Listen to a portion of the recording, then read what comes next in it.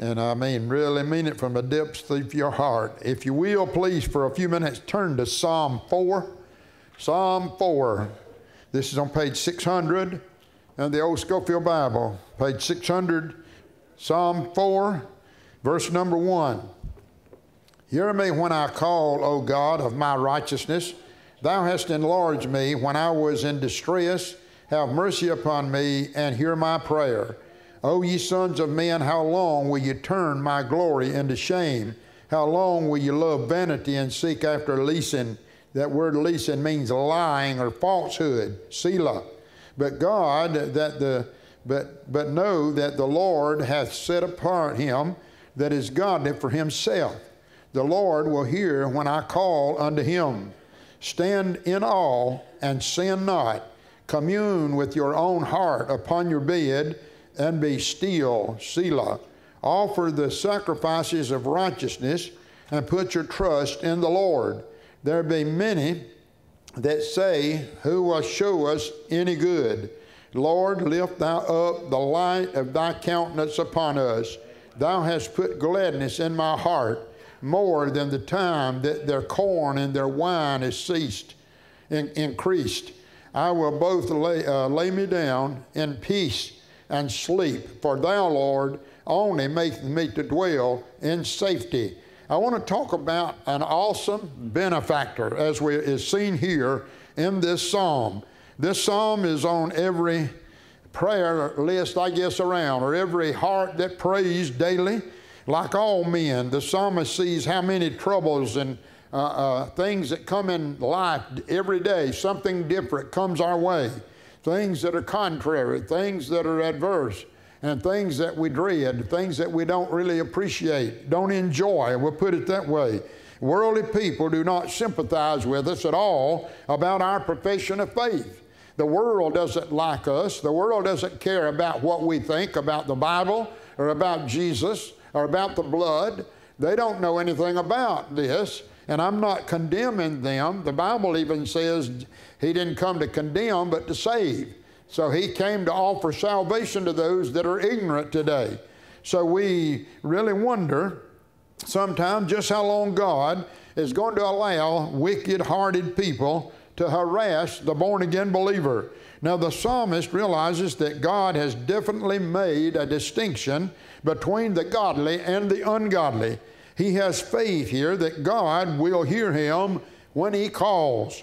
Now there are several blessed thoughts here, and I want to mention them very hurriedly in the next few minutes. First of all, we see his awe in verse number 4, stand in awe and sin not. He realizes the awfulness of sin, and he trembles as it were. Grace operating in the heart begins with condemnation or conviction of the heart of sin. We feel like the prodigal when he came to himself in the hog pens of life and came back to his father's house. He said, I am not worthy to be called thy son. That's the way we need to feel sometime, and the way we do feel sometime. He longs for something from the Father because he's realized that he can find nothing out there in the world. The world will use you and abuse you and throw you away. The world, young people, listen to me, the world has so many things out there that allures and that will attract and cause that young, eager spirit, that young, stout body of yours to get involved. Let's get something exciting going. And the world will just keep on drawing you and trying to get you to come along. Don't be fooled. You will find out later on that the world was lying. The devil was lying. The demons were influencing you, and you're going to find yourself in a bad way. So young people, let me urge upon you, listen to me, every young person in this house of God, do you love Jesus Christ right now? Have you ever been saved, young person? Have you ever really been saved? All right, if you're saved, you belong to God. Now let me ask you something. Will you do this? I'll die before you ever get to be a real old person yourself, but promise me before God, I'm going to live for Jesus. I think about you, children. I think about you, young people. I pray for you. I pray for my own family. I pray for your family. I pray for all of you young people. that God, when you get up 16, 17, 18 years old, you'll be the sweet, loving little Christian that loves Jesus that you are right now. Why can't you just maintain that good Christian life all the days of your life? And once you get through this rough spot of adolescence, when you get through that and get on down the road a little ways, you're going to realize, boy, that preacher told me the truth. You're going to be glad that you didn't get involved in all this liquor and beer and the hell that's going on in our world right now. And they make it look so good, and they make it, they draw these young people into their net. They're tricking you, young person. Now listen to me. Listen to me. Live for Jesus. Love Him. Don't be ashamed of Him, praise God. You can be exciting. You can be attractive. You can be somebody that's noticeable as we want to be noticed. And somebody says, well, you have to do this or that to be attracted by the opposite sex. Let me tell you young people something, boys and girls, God made you to be attracted to each other. Hey, and you know what? You don't have to get naked to be attracted to each other. Can I be plain with you? Can I just be plain with you? You don't have to take your clothes off to be attracted. God made you to be attracted to each other, or how else would a man ever ask for a date? How else would you ever accept a date? How else would you ever long for a date if God didn't make you attracted to that boy or that girl? That's not a sin. That's not a sin. But whenever you go beyond that and get into the other realm now, you start sinning. And you know where I'm going. Stay away from it. Don't let anybody take advantage of you in any way. My friend, God is too good to give up right now, to give up on and to say, I'm going to go out and live and sow my wild oats. That's the most dangerous thing you've ever done. I'm not worthy. One of these days you'll come back and you'll say like the prodigal, I'm not worthy to be called a son. I'm so down. The world didn't have anything for me. I looked for everything that I could find, everything I wanted. I didn't find a thing. I ended up in a hog pen feeding hogs. Is that where you want to end up? Well, stay with Jesus and you'll never end up there. You'll never go there. I'm telling you, if you'll stay with Jesus Christ, you'll never be sorry. Hallelujah for the Savior today. He'll keep you in the hollow of His hand.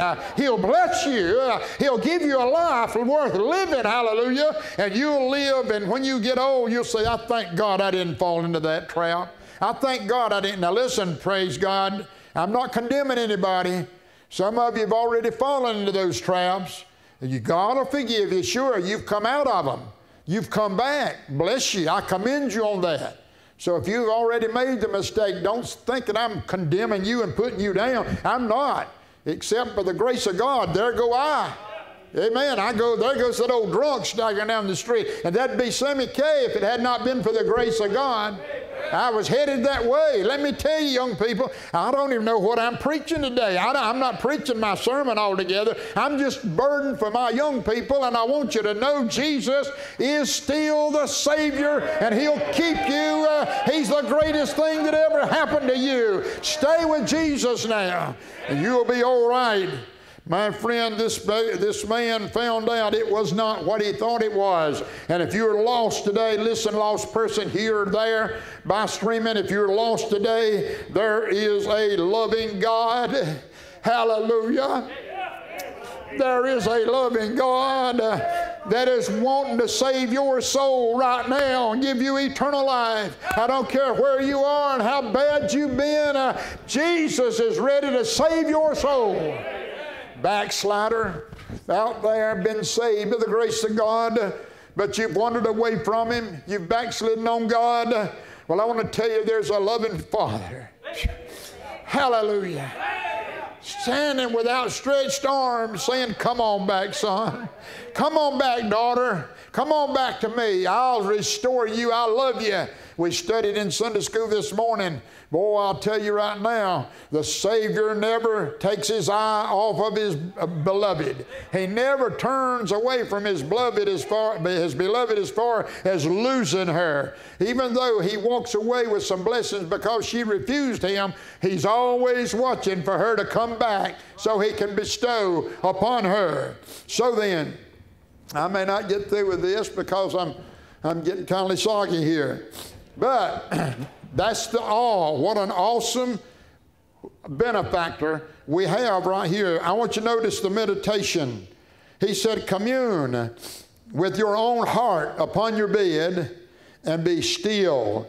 Numbers 32:23, be sure your sin will find you out. This doesn't mean that everybody is going to find out your sin, but it'll catch up with you. And you'll know it, and you know how bad it is. Be sure your sin will find you out. You go out and say, I'm going to sin. I don't care what the Bible says. I'm going to have myself a fling. I'm going to have myself a good time. All right, be sure. I mark it now. It'll come back on you. Someday, somewhere out there, it'll smack you right in the face. So when one meditates upon his sinful life, he'll be convicted. No one knows your heart like you do. Commune with your own heart, he said. Turn the light of scrutiny on your own self, on your way, and nobody can do it for you. Think about yourself and your spiritual condition. Think about it. At night, literally speaking, physically, when you are in your bed, excuse me, think while you're there on that bed of yourself. What condition am I in? Am I saved or am I lost? You're one or the other. And then at night, spiritually speaking, when all is dark, you're going through dark experiences, spiritually speaking. My friend, meditate on yourself. Why am I going through this darkness? It's not God's fault. I need to do something. I need to read my Bible. I need to confess my sin. I need to get right with the Lord. So many people are trying to sleep at night. Not everybody, but many of them. But sleep flees from them. I talk with them. And my friend, troubles keep souls from resting. I have talked with people who are afraid to go to sleep. I've had people say, preacher, I'm afraid to go to sleep. I'm afraid I'll die, and I don't know for sure if I'm going to go to heaven. That's miserable. You're not still whenever you're that way. You're frustrated. The devil's got you where he wants you. Whether you're saved or unsaved, you need to get to God. I mean, you need to talk to God about this. So some toss to and fro. They turn and they turn and they turn. And many of those people have healthy bodies. They're not diseased. They're not in physical pain. They are not interrupted by noise. And they are not cold. They're not hot. They're not uncomfortable as far as the temperature is concerned. Yet they're tossed to and fro, turning over. They can't get rest. They can't get still. You say, well, I'm not troubled like that. Thank God you're not. And you better thank God you're not, because there are plenty of people out there that are tossed. Keep on thinking until you can be still and at peace. You know where you can find that stillness and that sleep is when you and Jesus are like that in fellowship, when you're walking with him. So we have an invitation given here. We have the all, we have the meditation. Then we have the approach in verse number 5. Offer the sacrifices of righteousness and put your trust in the Lord. Come to Jesus, in other words. Come to him now. John 6:37, him that cometh to me, I will in no wise cast out. There is mercy with the Lord. When Israel came to the tabernacle in the wilderness, they brought their sacrifices with them. They would place their hands on the head of the sacrifice and confess their sins before God. Men today need to come to Jesus with a broken and a contrite heart. We don't have to bring animal sacrifices to point to the Calvary. We can look back at Calvary and see that the supreme Lamb has already died. He's already been sacrificed for every sin in this building. Every sin in this world, Jesus paid for it in full. So the sacrifices of God are a broken heart. Do you not, my friend, want to reveal your sin to him? Don't tell me about it. Don't tell anybody else about it. Nobody needs to know your sin. If they know about it, that's fine. They can live with it the best way they can. But it's none of their business. You tell God about it. That's all you have to do is tell God about your sin. You don't have to go around telling everybody about it. Praise God, just tell God. He's the only one that can help you anyway. Now, forsake your sins and look to Jesus. Proverbs 28:13, he that covereth his sins shall not prosper, but whoso confesseth and forsaketh them shall have mercy. Verse 7 right here says, thou hast put gladness in my heart, more than in the time that their corn and their wine increased. In other words, when the sinner stands in awe at the greatness of God and his offer to men, he becomes convicted, and if he'll get saved or give his heart over to God or get restored, and many, my friend, will do that. They'll submit themselves to God and trust in God's words. Now, when one is born again, his actions are different. He believes God. He worships God. He prays to God. He rejoices in God. What a great benefactor. Over in Psalm 92, and I'll hasten, it is a good thing to give thanks unto the Lord and to sing praises. My goodness alive. Y'all were just singing praises unto God a while ago. Are we in the will of God? I'm reading it out of the Bible. I'm reading it out of His own Word. It's right. He said it's good to give thanks to God, to sing praises unto His name, O Most High, to show forth thy loving kindness in the morning and thy faithfulness every night. He, of course, his spiritual blessings are greater than full barns and overflowing vats. I mean, if you raised a crop and it was just bulging out, your barns were about to burst because you are so prosperous. Hey, when you get this peace of God in your heart, it's more valuable than that kind of prosperity. This world is good to prosper in, and we're prospering, and thank God we are. Many of us have quite a bit. Some of us don't have quite as much. But this joy causes the believer to sleep soundly and peacefully. Our approach to God is one of faith, and we understand that He has received us, saved us, forgiven us, and promised us. As I live, saith the Lord, I have no pleasure in the death of the wicked, but that the wicked turn from his way and live. Wicked person out there, if you haven't trusted Jesus, God said, I would not delight in you dying and going to hell, but I would delight if you turned and you started living for Jesus Christ. What benefits are set forth in this scripture and many, many others? We have access to God there in verse 1. We have assurance right there in verse 3. We have peace and quietness at bedtime in verse 7. We have praise and worship at verse 5. We have preservation of the light of God's presence in verse 6. Hallelujah. What a benefactor. Now these are the things which God gives to them who are His beneficiaries. So are these not of more worth than the riches of this world?